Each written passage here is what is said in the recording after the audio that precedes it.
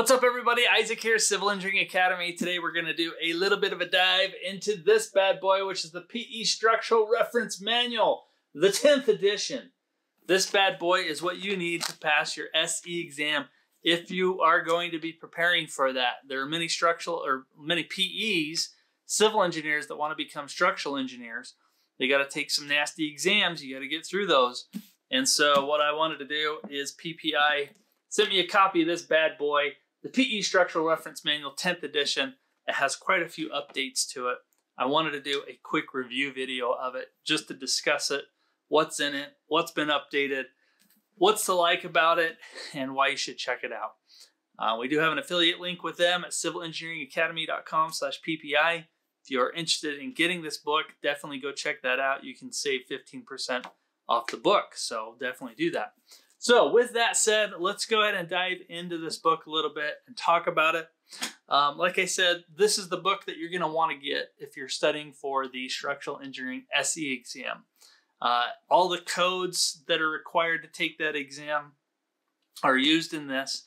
They keep this book updated with the latest codes, and the 10th edition is no exception as they've updated things for that. You can see it's quite a large book. Thumb through that guy. Boop. And it's good stuff. So let's dive into it a little bit. I think you're going to be excited about this one if you're preparing for this exam, and it's going to be good. So here we go. All right. First off is the cover, and I think they've done a really nice job of updating their covers. They used to be really stale and really ugly for the longest time. Good job, PPI, on updating their covers. This is written by Alan Williams. He's got a lot of initials after his name, and he's written these books to help us out. And like I said, this is the 10th edition, which just came out. Let's look that up. Just came out September of 2021. So this is a relatively new book, and things are definitely been updated. So as part of the table of contents, just so you know what you're getting into, Chapter 1 talks about vertical forces and incidental lateral forces and other variable forces. Chapter 2 talks about reinforced concrete design. Chapter 3 is foundations and retaining structures. Chapter 4 is pre-stressed concrete design. Chapter 5 is structural design or steel design. Chapter 6 is wood design. Chapter 7, reinforced masonry design. Chapter 8, lateral forces. And Chapter 9, bridge design. They do have practice problems after that for chapters 10 through 18 that you get as part of this book. So as you go through those, you get some great practice problems attached to this. The practice problems cover vertical and other forces, reinforced concrete, foundations and retaining structures, pre-stressed concrete, structural steel design, wood design practice problems, reinforced masonry design, lateral force practice problems, and bridge design practice problems. There's a big appendix in the back as well, and it's good stuff. So Alan goes on to talk about why he wrote this book, why it's going to be helpful for you when you're preparing for your structural SE exam, and it's good stuff to read. It's all found in the front cover that you can check out on your own. And just so you know, this is the 10th edition of this book, and it has been updated to conform to the 2018 International Building Code, IBC. There are several of the codes and specs adopted by reference in the 2018 code that have been revised since the 9th edition of this book. So this is, like I said, been quite a big revision on this 10th edition. Something to consider as you're checking this out. And it's going to be the book that you're going to need as you study for this. So the 10th edition has extensive revisions and additions, chapters 1, 2, and 5 through 9.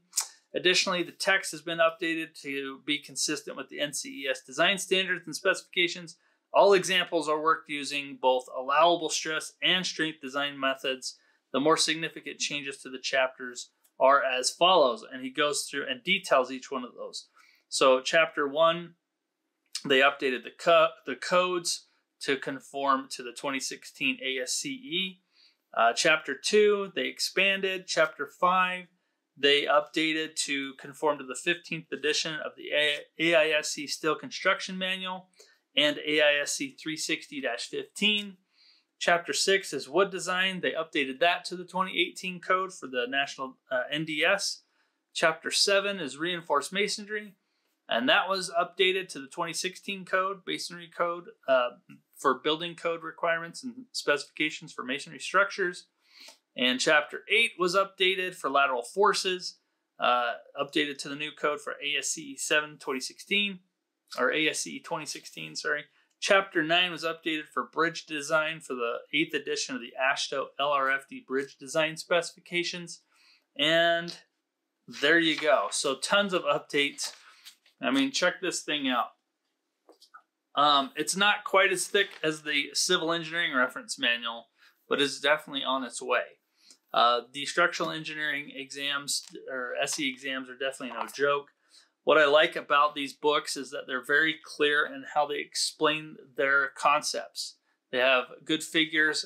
Everything is in black and white, but that's kind of what PPI is known for. In all of their books is black and white material that's in here. You're not going to get anything that's in color or anything like that. You can see figures are just black and white. Is that going to focus? Probably not. But you get the idea. So good figures in here, easy to read. You know, everything's in black and white. I like that everything is tabbed up on the sides, so you already have those there, but you can tab those up as well. The SE exam is the last kind of civil engineering exam that is still paper-based. I don't think they have plans to change that until 2024. So you can bring in these codes or these books with you. And I can just say it's a nice book. It's very familiar. If you've used any of PPI's products, this is a book that'll be very familiar to you. And with all of its updates, you'll be squared away and ready to go take the exam. What I also like about the book is they detail in the introduction how to use the book, how you should be using it. They talk everything about the exam, that the PE structural exam is offered in 2 components. First is vertical, and the second is lateral forces, each covered over 2 days, and they go into detail about what the SE exam is. They talk about what does most nearly mean, how much mathematics is needed for the exam. They talk about general test taking skills when you're taking the exam, calculators, how it's scored, how you should guess, cheating. They even cover cheating in here. So there's a big introductory piece to this book that you probably can get in a lot of different places, but it's always good to review this. So one of the other things is they talk about what you should study. You know, there's a really broad approach to how you study this, and they detail that in here.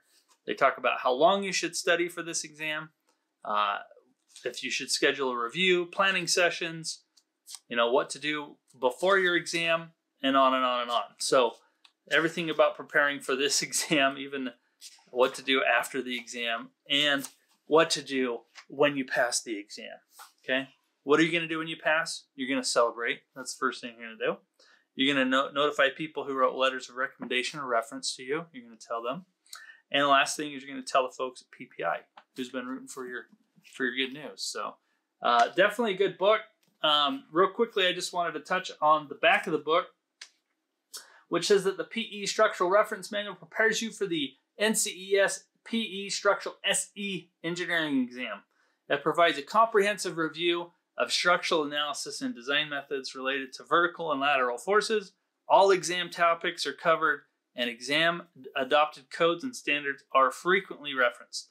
You will learn how to apply concepts by reviewing the 270 example problems that will strengthen your problem-solving skills by working the 50 end-of-chapter practice problems, each problem complete with solutions, so you can check those out like I talked about. Access to supportive information is just as important as knowledge and problem-solving efficiency, and this reference manual is thoroughly indexed, easily indexed for you, so you get that. It has 700 equations, 60 tables, 250 figures, 8 appendices, relevant codes that are applicable to you, and it lists all the reference codes and design standards that are part of this. I could go on and list all of those to you. Maybe you want to hear them, maybe you don't. But it includes the latest AASHTO that's part of it, building code requirements for structural concrete and for masonry, IBC, minimum design loads for buildings for the ASCE 7, the NDS, the PCI, the AISC 327, special design provisions for seismic commentary, which is called the SDPWS, and the AISC 325 steel construction manual. So this thing covers it all. We can't leave without reading a little bit about the author, right?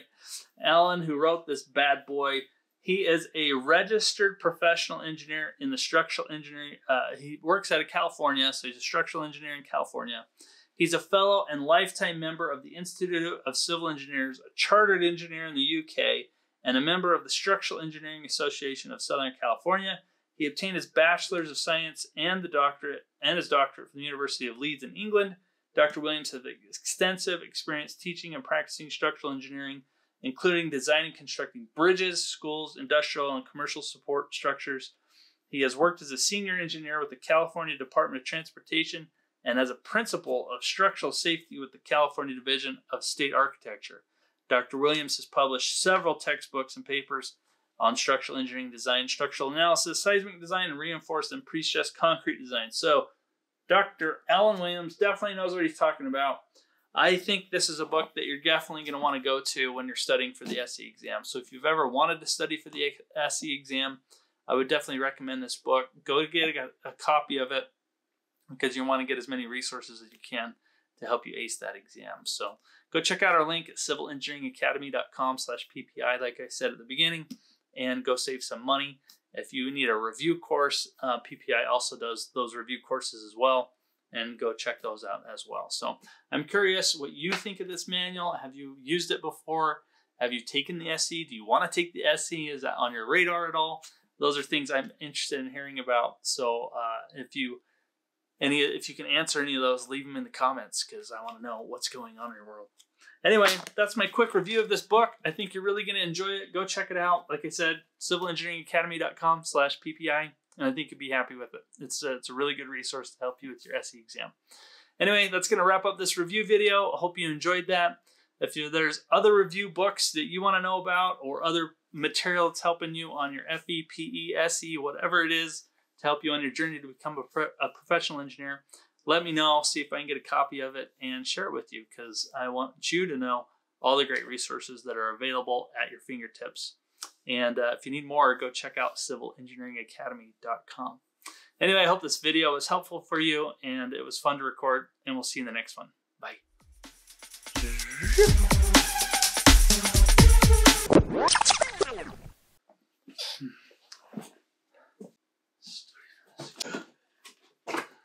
Look how much material there is. Look at the size of this book. It's huge. Here's a side-by-side comparison of the CERM, boom, versus the PE Structural Reference Manual. What do we call that? The PESRF? I don't know what we call it. CERM, this bad boy. Put them together, that's a lot of stuff. Go get you a copy of this guy. If you're studying for the SE exam, you're going to love it. All right, that's going to wrap up my video. Go have a good day. See ya.